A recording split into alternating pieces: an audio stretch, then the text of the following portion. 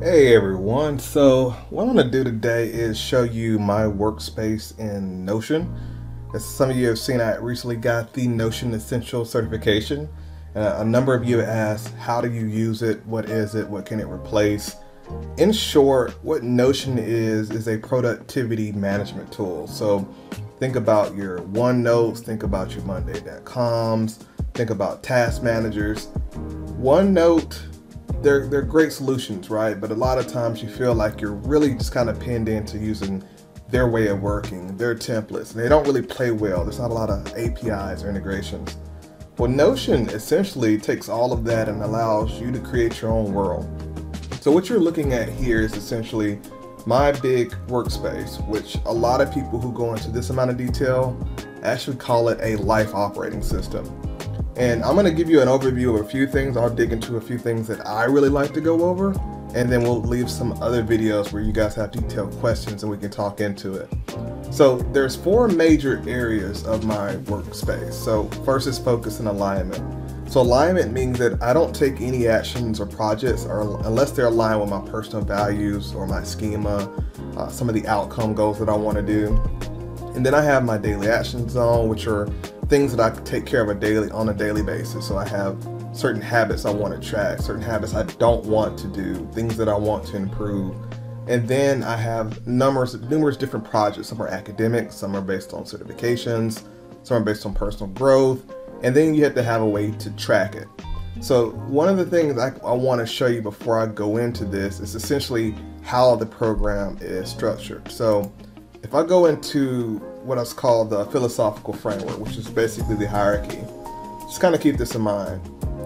What I have at the top is the schema, which a schema is a very fancy word for saying what makes you you. Your core values, what do you actually like in life? What do you want to achieve? Now your core values is what you like and you know, principles, ideals, beliefs, but then you have to have goals as well. Like, what do you want to do with this? What do you want to achieve? And these are very big, aspirational. Sometimes they're small goals, 6 months, years, 3, 5, 10 years, and so forth. And every value goal then has a goal outcome. What is the definition of done if you guys come from an agile background? And these outcomes, sometimes they're one-off. Maybe you can just do one big thing and get it done, but that's not likely the case. What's likely the case is an outcome for me was to obtain a good reputation of creating valuable content for new employees as well as new professionals, new researchers. And so for that outcome, I may have several different projects where I'm either volunteering, where I'm creating new software, new tools, I'm writing articles, and I'm going to track those projects every year. Now with the projects, they typically get behind because there's like numerous action items, right? So those action items are things that essentially I plan for the week. So me in particular, Sunday is my planning day. I will actually essentially put myself on a 1-week sprint and create all my action items. And then there's habits that I track every day. Some of those could be reading 10-15% of a book. The other one may be doing 10,000 steps and so forth. So just kind of keep this in mind as we take a look at this. So going back to the home page, we're going to go to the daily action zone. I'm going to walk you through how this works and also give you some tips on what you can do yourself. So at the top here, this is where I primarily work. The first thing I like to do is look at my Google Calendar. So essentially anything that I'm getting from Outlook or Google, I have an API that automatically pulls it right into Notion, and I know what's actually due. So today I had a barber's appointment. I went ahead and took care of that, so I can mark that as done. You know, on Monday, I have a meeting with a colleague to go over how to complete your master's program in 1 semester. That automatically comes here. I don't need to go to Google to go find it. And so the goal with Notion is to bring all of your favorite applications and bring it into one place. Now I even have a morning routine checklist. I like to make sure that I'm consistent and that I'm valuable as a husband, but also as a co-worker and also as a leader. So there's certain things that I do every day that I want to keep at the forefront of my mind, as well as how I speak and interact with people. A lot of times, if you don't, you're more so reacting in the day versus responding, because you're getting caught up in text messages and emails, that you forget that you had a few goals that you needed to take care of today. So I do have a checklist that I actually review before I start my shift. And then I have my habits and routines tracker. So this is where I can do weekly progress. I can look at my current grades. I can do a calendar view. And essentially these are some of the habits. So I have some coming up here that I want to go over for next week. If I go through, get some steps done today, memory training, vocab, house cleaning, things of that nature, the score then goes up, right? So anytime I'm getting 75 above, I'm having a pretty good day on habits. And I can even track this over weeks, months, years, and so forth. But it's there, and you probably think, well, how do you knock out all of these habits at the same time? Well, the way this happens is I have this action items group here. So action items, think of that as being a user story or a task if you're using Trello or Microsoft To Do. But where I get more granular is there's different types of action items. Some are like one-off, non-recurring, and some are recurring. And this is where it gets back into the habits. So since we just talked about habits, I'm going to show you my recurring tasks. So you notice how these are broken out to different times of the day. So what this means is, when I first get up in the morning, I may want to go over my annotations and vocab training. When you're doing a lot of scientific research, you're going to come into numerous types of terms that have a certain position and a different modality that makes no sense to your field at all. In order for you to read effectively and learn more, you're gonna have to learn those terms. And then this is a very cool app as well. Anything that I read in Kindle or any of the PDF app, as soon as I annotate it, it will actually take that annotation out of Kindle and put it right here in Notion so I can read it later. And so what this does is it uses spaced repetition. I can automatically review these at a set schedule. It tells me how well I remember it and so forth. And then here, mid-morning, this is where I need to be working on my steps. I'm either in the meeting doing this, or sometimes I'm doing this first thing in the morning as I'm walking around the kitchen and doing other things. I'm also practicing mnemonist. So what we do is we get better at coding memory, especially if you're going through thousands of books. You need to be able to recall certain pages and paragraphs and sentences. That's basically just going to increase your capability to learn more things. That's something I'm very, very passionate about. And then early in the afternoon, I don't have anything. I like to give myself a little bit of a break. Late afternoon, I then have this thing called discourse analysis. For people who come from a law background or they come from a rhetoric background, this is where we take articles or we take arguments or different expositions and we break it down. Like we tell you the fallacies that are in there, what they're just having one-sided arguments and so forth. This is what I practice because when I got ready to defend my doctorate degree, I had to anticipate everything they were going to throw at me, right? And this is what I do in a normal everyday conversation. And then here, this is just being the good husband too. The reason why it's timed is here because if you're a husband and you clean the house, it doesn't matter if you did it if it's not seen. So this time is right here about the time when my wife gets home. And so what I will do is make sure that this gets done, as well as, go ahead and do some training note cards right before that time. This keeps me consistent. It could be doing 10-15, it could be reviewing something for a certification and so forth. And remember, I don't have to do all these, it's just a certain percentage.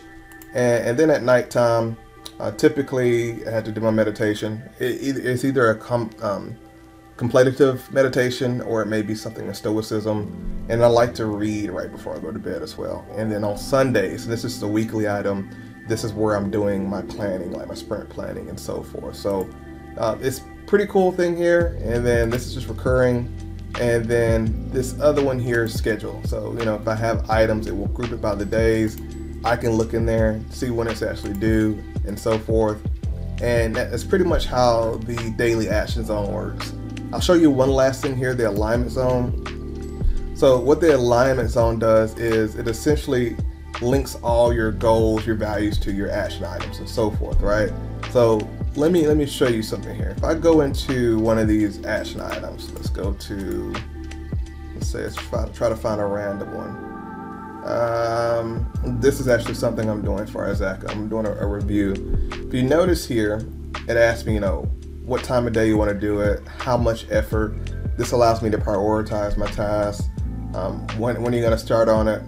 What is it related to? And the cool thing is once you tag this, it will pull in other relevant articles as well.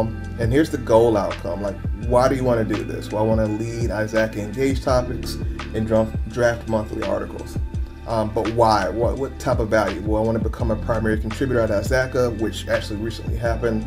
But just kind of give you an idea of essentially how you can automate a lot of these things. You don't have to keep creating this over and over. And so lastly, we'll look at the alignment zone. This is, take time. Everybody always says they have goals, but if you don't write them down, you can't point to them.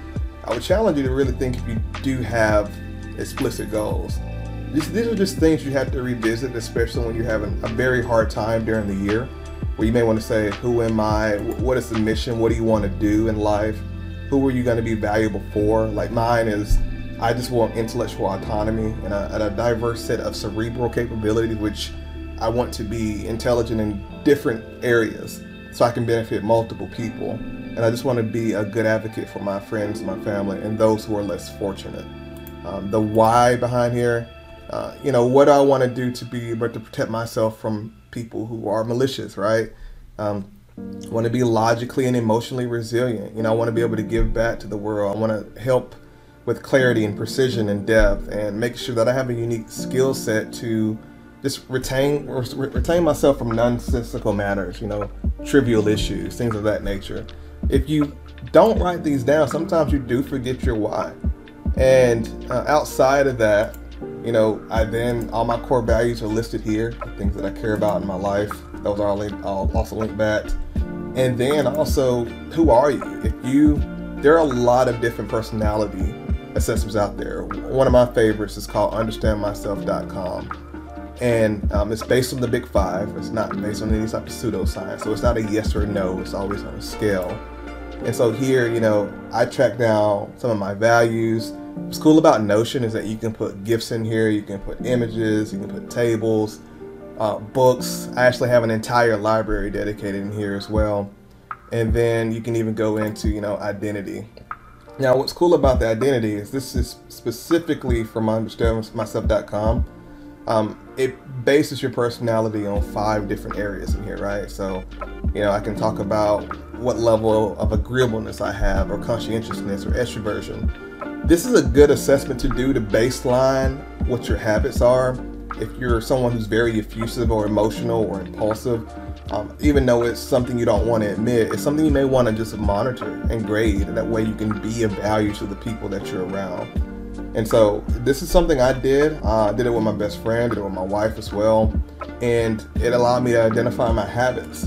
And that way, when you identify your habits as you're creating your goals, you know what those inhibitors are now. So just wanted to show you guys that. Like I said, a lot of good stuff in here. When I'm creating content, any active training courses are here that I'm working on. They automatically pop up, as well as what I'm currently reading or finishing. All my libraries automatically sync from Kindle, which is really, really awesome. And then towards the end of the year, like I have my milestones. Like in 2021, there was a lot of completed goal outcomes that I did. Did a really good year in 2021. Also projects. There's numerous projects that I did. A lot of certifications that I knocked out as well for 2021. And then like action items. And action items get crazy because you have a ton of them, but everything I had to do to complete dissertation, to work with a lot of colleagues, is automatically tracked here. So yeah, even training. So every certification or what I did to prepare for is here, and it's automatically linked. I don't have to sit here and update it on a weekly basis. So this is kind of a glimpse into my workstation. Look, you guys let me know if you like it, and if so, what we'll do is you tell me what part of the interface you would like to see. We'll take a deep dive in it, and I'll post some more videos. All right, guys, y'all have a great evening, and y'all have a great week as well.